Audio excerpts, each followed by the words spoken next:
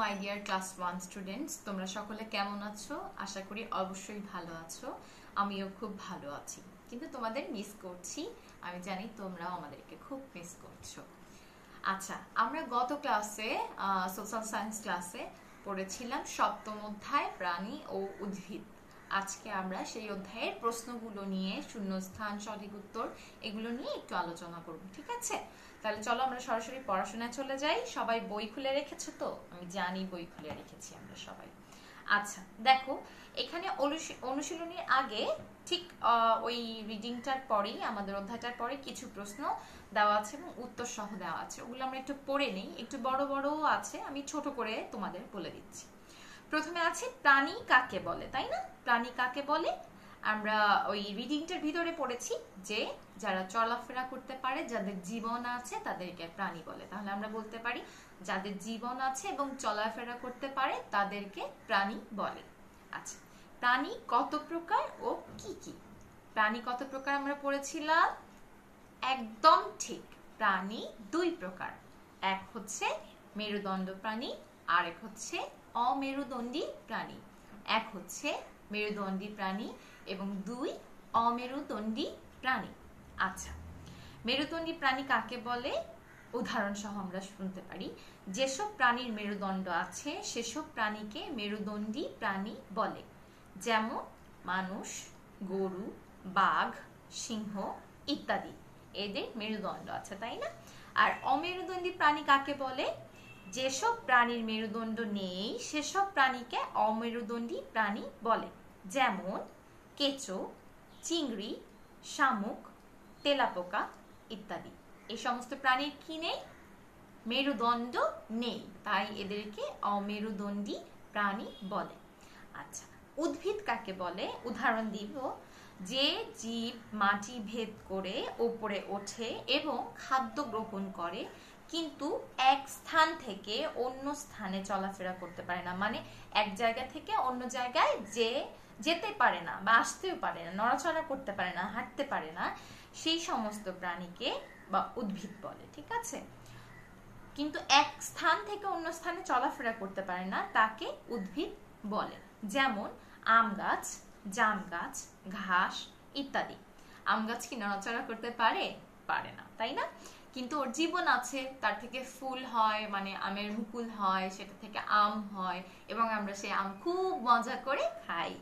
এখন কিন্তু আমের সিজন, তাই না? আচ্ছা, গাছের কয়টি অংশ কি কি? গাছের কয়টি অংশ পড়েছিলাম আমরা? একদম সঠিক, 5টি অংশ। কি কি? মূল, কাণ্ড, পাতা, ফুল ও ফল। আবার পড়ি, মূল, কাণ্ড, পাতা, ফুল ও ফল। Very good. গাছ থেকে আমরা কি পাই? গাছ থেকে আমরা কি কি পাই? ফুল, ফল, কাঠ ও অক্সিজেন। অক্সিজেনটা কি বলতো? যেটা আমরা নিয়ে বেঁচে আছি, আমরা নিঃশ্বাস নিই, অক্সিজেনটাকে নিই। অক্সিজেন একটা গ্যাস, তাই না? আচ্ছা, জলজ প্রাণী কাকে বলে? যে সকল প্রাণী জলে বাস করে তাদেরকে জলজ প্রাণী বলে। মানে জলজ মানে হচ্ছে পানিতে, যে সমস্ত প্রাণী পানিতে বাস করে তাকে জলজ প্রাণী বলে। যেমন মাছ, কুমির। মাছ, কুমির।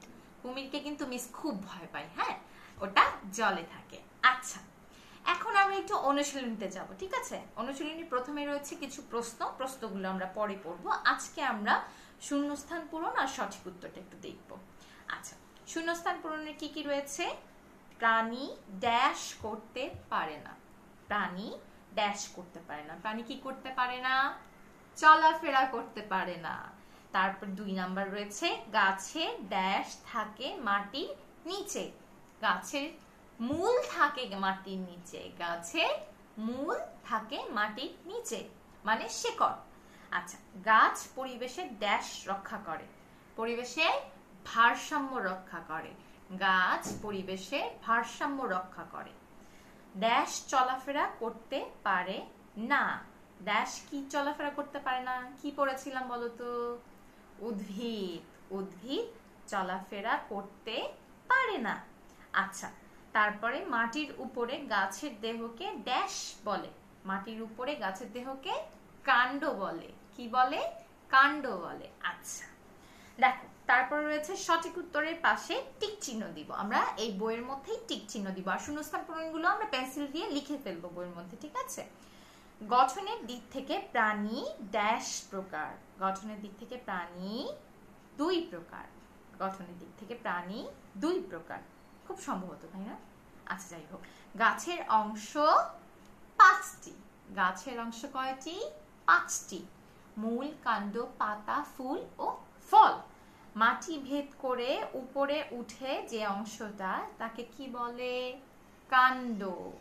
কাণ্ডের উপর টিক চিহ্ন দেব, ঠিক আছে?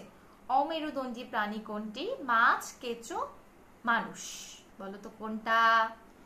ঠিক ধরেছ, কেঁচোর উপর টিক চিহ্ন দিব, ঠিক আছে? তাহলে আজকে আমাদের এইটুকুই থাক। পরের ক্লাসে আমরা প্রশ্নগুলো নিয়ে আলোচনা করব এবং প্রশ্নগুলো শিখব এবং পড়া থাকবে, ঠিক আছে? ততক্ষণ ভালো থাকো, বাসায় থাকো, নিরাপদে থাকো, সুস্থ থাকো। মা বাবার কথা মেনে চলতে হবে, ঠিক আছে? Bye bye.